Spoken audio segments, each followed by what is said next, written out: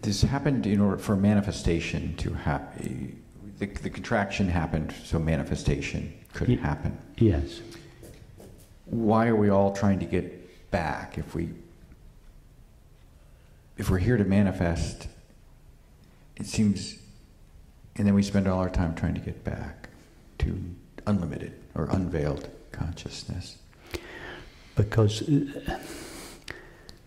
the veiling of itself is the price consciousness pays for manifestation. Consciousness has to consent to veil itself with its own activity in order to manifest its infinite potential. But in veiling itself from itself, it veils its innate sense of fulfillment.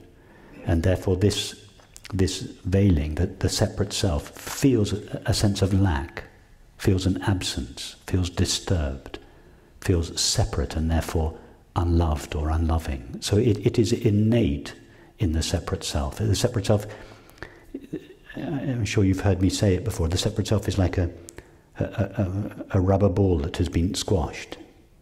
The rubber ball is not in a state of equilibrium. There's no such thing as a compressed rubber ball that is in a state of equilibrium. The rubber ball is by definition tending to return to its natural condition. The separate self is like a contracted ball of consciousness with limited love, limited freedom, limited fulfillment, limited peace, and therefore the separate self, everything the separate self does, it is its nature it cannot help but want to go back to its natural condition. It is just the natural condition of the separate self. Okay, so that's a condition of the separate self, not of the finite mind.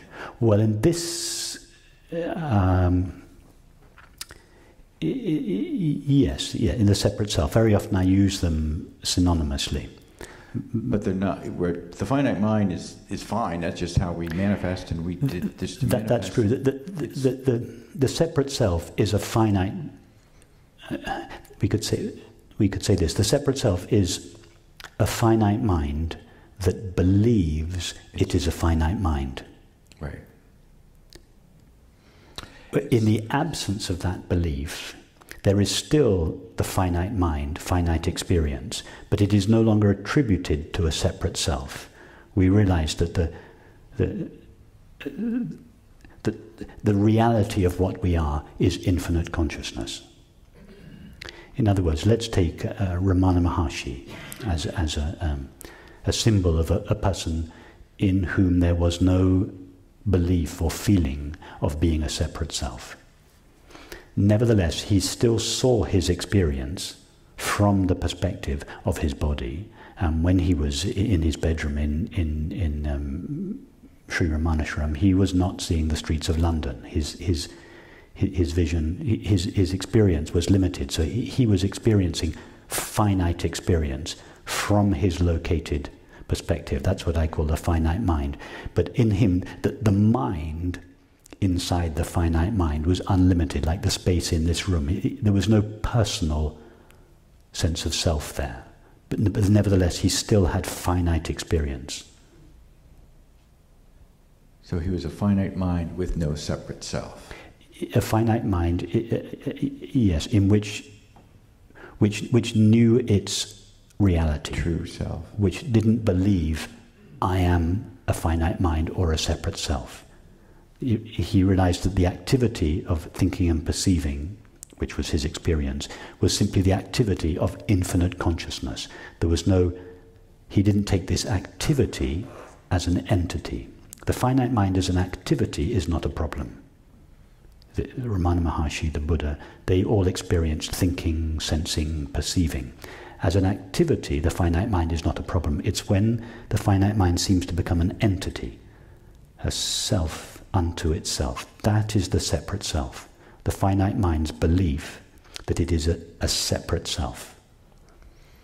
So the impulse, the rubber ball impulse to return, that's the separate self driving that. Ramana Maharshi didn't have that impulse. He was already there. Exactly, yes, because he knew that what he called his self, his experience of himself, was awareness's experience of itself. So there was no sense of limitation in him. In other words, the self in him was the self of awareness. And with that came its innate peace and fulfillment. So yes, there was no, the analogy of the rubber ball breaks down a bit here. Let's go to King Lear and John Smith. King Lear is the activity of John Smith. As the activity of John Smith, there's nothing wrong with the play, King Lear's play. But if King Lear, that is the activity of John Smith, believes that he is a person in his own right, in other words, if he forgets that he is the activity of John Smith, and King Lear feels, I am King Lear, then all his problems begin. But if during the activity of the play, John Smith knows who he is, he doesn't forget himself as he's playing the role of King Lear, then the play still goes on. King Lear still has a relationship with his daughters. He still goes to war with the French. He still runs his kingdom. But he doesn't suffer. In other words, he's not seeking happiness because John Smith hasn't overlooked his true nature. So Ramana Maharshi was like John Smith playing the part of King Lear without forgetting that he is John Smith. Got it. Thank you. And why, pretty much all of us got fooled into believing we're a separate self. So we contract into a finite mind to manifest, and there's no problem with the finite mind. And then we all make this erroneous leap to we're a separate self. Why? That seems like a bug. Well, because in order for, in other words, why are we not born kind of lucid waking? Why couldn't we just remember that we are John Smith all the way through?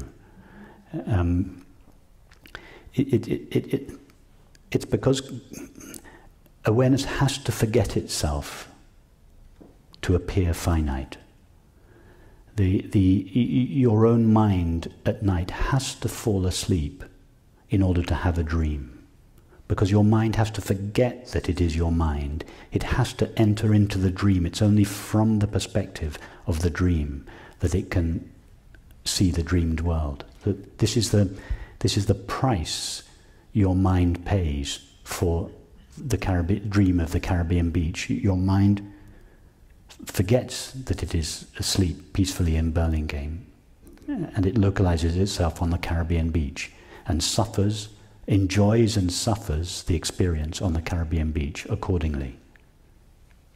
It's the mechanism of creation.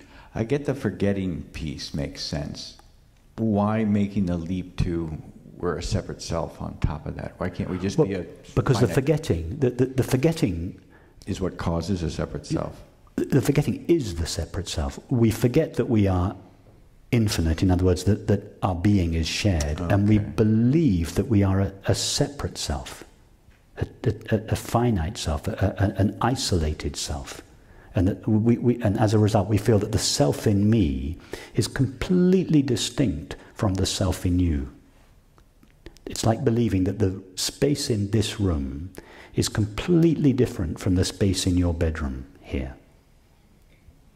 That's what most people feel. The self in me is completely separate from the self in you. And as a result, we feel this self is limited. And because of this limit, it's like there is a limit of... We feel that the self is a fragment. Because the self feels that it is a fragment, it is always trying to complete itself through the acquisition of objects and substances and relationships. And because the self feels that it is a fragment, it feels vulnerable. Something can harm me. So these are the two primary modes of behavior of the separate self, trying to complete itself or fulfill itself through the acquisition of objects, substances, relationships, and trying to defend itself, trying to defend its identity.